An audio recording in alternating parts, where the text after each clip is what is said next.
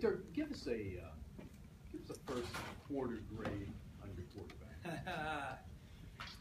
Well, Coach Smith actually has the position coaches do first quarter grades on all the players, and I mean, obviously that probably should be kept in between the coaches and the players, but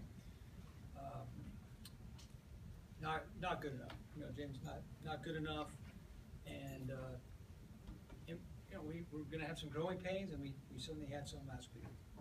The easy thing to say about interceptions, as Lovie said, is, you know, bad decision, right? So how much is it a bad decision? Mechanics play into that. When you look at what he's done, I mean, coming in, the fear was he's going to go for too much. He's not going to check the ball down. He likes to get it down the field. How much of it is just his nature of the way he likes to play the game? Some. Yeah. Some. I mean, unfortunately, when you have 4 interceptions, there's a lot of explaining to do. You know, it's different than if you throw 1 interception. So we had 4 interceptions. I mean, it's a fact. We had 4. Two bad decisions, 1 tip ball, and 1 great play. That's what I wrote on my sheet. 2 bad decisions, one tip ball, 1 great play. Is he seeing the underneath coverage well enough and avoiding that, or is, I shouldn't say avoiding it, but is he seeing that well enough? Because it seems like a lot of those picks are just someone that's between him and the receiver, and he's maybe not seeing them.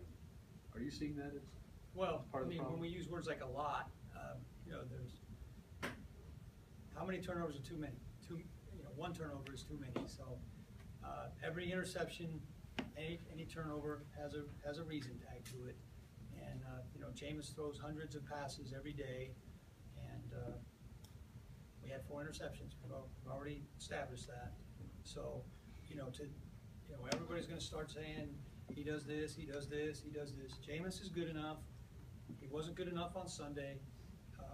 Offensively, we weren't good enough. We were good enough in some areas, but you can't spot another team that far and try to catch up. And that's on our offense. So I just would say be cautious about everybody who wants to put tags on a lot. That word, a lot of this, a lot of this. Trust me, I watch a lot of film. I watch a lot of film. So can't turn the ball over. Plain and simple. I mean, no, it doesn't. My wife told me that when I went home. Hey, you guys got to quit turning it over. I know. We got to quit turning it over. There's reasons for turnovers. Some more easily fixable than others. Are you seeing progress from what he was in college as a quarterback? Again, in terms of the interceptions more than anything at this point. Are you seeing progress? Is he better now at reading coverages and making the right decisions, or is he still kind of where he was when he came out? No, that's a hard question because you're saying when he was in college. I mean, playing in college is not playing in the NFL. It's just different animals. And did we throw too many interceptions in this game? Yes. All right. Can we base the whole rest of Jameis's career on that? No, we can't. I mean, it's bad. It's unfortunate. You know, today's Wednesday. I mean, I had my 24 hours of mourning, and believe me, it's mourning. But we got to move on. I mean, we got to learn our lessons, and we have to move on. We can't let last week beat us this week. Okay, so let's move on. Where is he making progress? Where are you starting to see some positives that he's taking steps forward in this area, that area? Well, we had our best day on 3rd down. Our first day over 50% on 3rd down. Our first day over 55% in the red zone. 3 out of 5 touchdowns in the red zone. We are making progress. Unfortunately, turnovers wipes everything else out. You know, if it would have been a no turnover 17-16 game, we'd be talking about other stuff. But turnovers change the game. Fumble snap, a pick 6 interception. We're down 10-0 just like that, and the whole game has changed. Now, unfortunately, that's happened 2 out of 4 games. In between that, Jameis played 2 pretty good games. A win at New Orleans, and he played pretty decent at Houston. So that's what can we learn from that? Our quarterback's playing inconsistent. All right. Well, we have a rookie quarterback, and he's playing inconsistent. What's the next news flash? That's where we're at. When you could draft a guy and you start playing him from day one, is it acceptable? No. Does anyone have to tell Jameis? No. I've told you before, Jameis does see the field well. That's one of his strengths. He does see the field well. Again, we have to get off to a better start. I have to help him get off to a better start, and I think things will be fine. Other than that, but that was just unfortunate. It went down that way on Sunday. But we have to, we have to own it. It happened. Dirk, how do you do that? I mean, you're 3rd and 8. There's only so many calls you can make, right? Right. But we also saw games where you came up here and said we were 18-3, run the throws on first and second down. I mean, do you have to kind of like reel things back a little bit? Or? Well, at the same time, even though we have to help Jameis get off to a better start, we also have to give our team the best chance to win. And we said in the Houston game, Houston was going to shut our run game down, was playing us all in single high coverage. Now that's not what happened in Carolina. Carolina played a lot more zone coverage, vision reads on the quarterback, and they're one of the better teams in the league at doing that. And so we ran into some different issues, but we're gaining experience for our quarterback. We got some other guys playing well at their positions. We are making progress as an offense, but we turnovers. We're going to have the same conversation every week if we turn it over 5 times. Dirk, obviously this is a learning process for Jameis, being a rookie. How much is it a learning process for you, finding what he does best and kind of tailoring that offense around that? Yeah, I think that is definitely ongoing.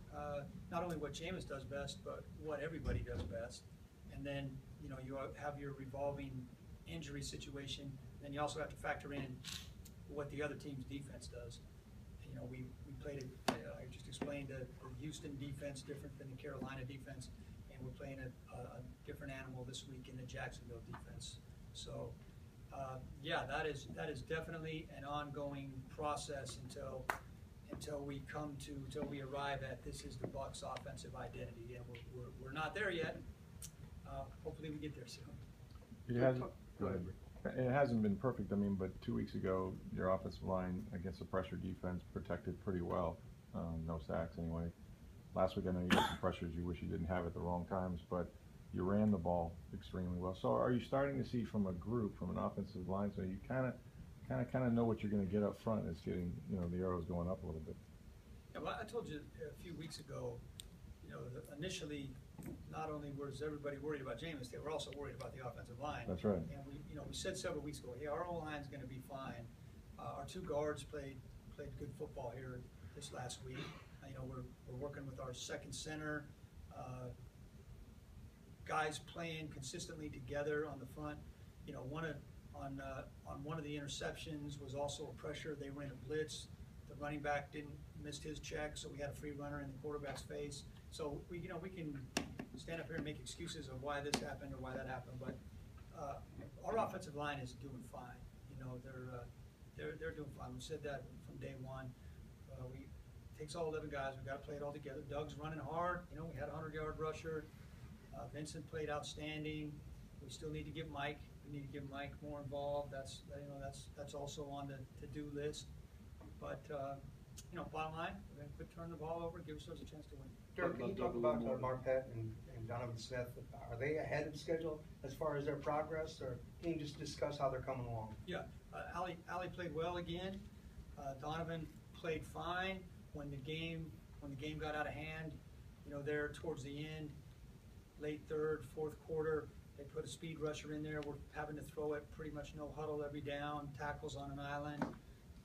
That's going to be difficult for most tackles in the league. But those 2 guys are rookies too. Let's not forget it. And so I would say Donovan right on schedule, and Ali probably ahead of schedule. And those 2 guys are going to be good football players for the Bucs for years to come. Dirk, talk a little bit about Doug Martin and just how consistent he's been in terms of what we're seeing. What we saw in OTAs, we're seeing again in preseason training camp. Now again, 4 weeks into the season, still he's just exactly how he practices. He comes to work every day. He works hard. He finishes plays, knows his assignments, runs really hard, breaking tackles. Got involved a little bit in the passing game. Made a nice play on the screen the other day.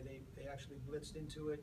He bluffed his guy, made a heads-up, savvy veteran play on that screen. So Doug's one of the guys that's playing playing winning football for us right now. How does that help you as a coordinator when you know you've got a guy, you can count on him churning out some extra yards after contact the way he is, and just giving you what you want out of a running attack? Sure. Well, that's just like the passing game, just like protection. Everybody's involved in the run game. The line, the tight ends, our receivers have been blocking, our fullback, but it's always great when that running back can make some yards on his own. And Doug's doing it with power and breaking tackles, and Charles is doing it too. He's doing it more, making guys miss, but he's just not getting as many touches, but he's making some plays as well. Dirk, it still seems like like Jameis, for whatever reason, and maybe he's just comfortable, when you go a little up tempo or if it's the end of a half situation, he just seems more in rhythm. He is. Is that part of what you're trying to maybe incorporate? I mean, you can't do it all the time, but it seems to speed up the whole process. Yeah, James is definitely playing better in no huddle. So, obvious next question: why aren't you going no huddle more? Team game.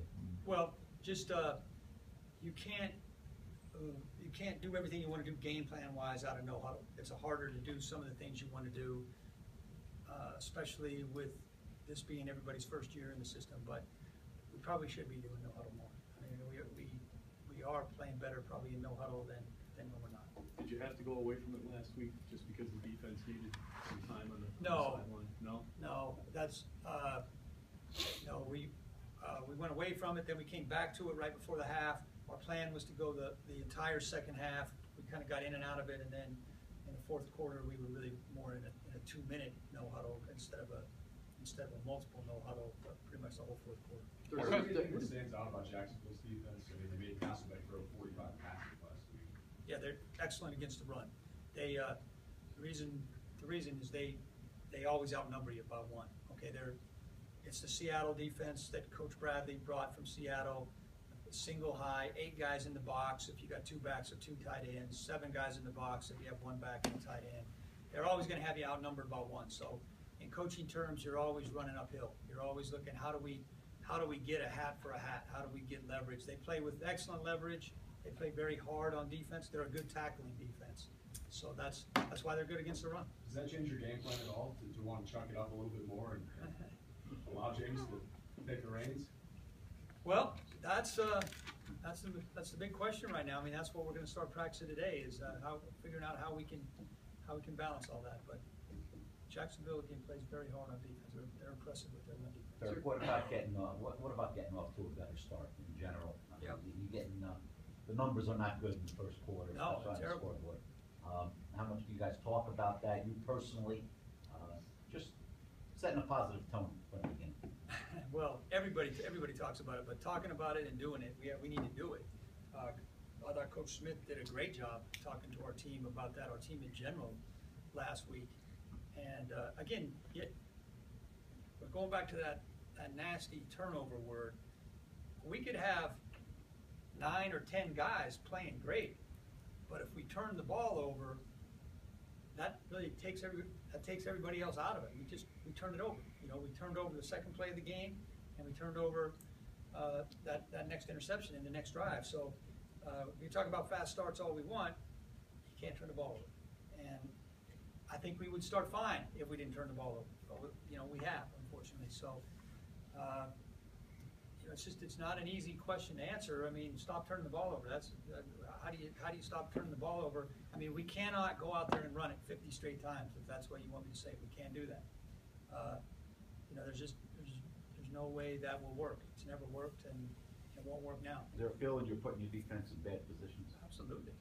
I feel like I should apologize to our defense after last week. Has there been a ripple Couple more effect? questions, please. Has there been a ripple effect from the missed field goal attempts and extra points that affects what you do on offense? No, and again, I tell our offensive guys, if you don't want to worry about it, don't put it in the field goal kicker's hands. Finish with touchdown. That's the way I look at it. I mean, if we score touchdowns, then we don't have to worry about field goals. So again, I got plenty of problems on my own. I'm not worried about that. Dirk, what does Dante Adai bring to your offense? Well, we're going to find out. I mean, he's a little bit of to everybody, he's a little bit of an unknown, played small college football.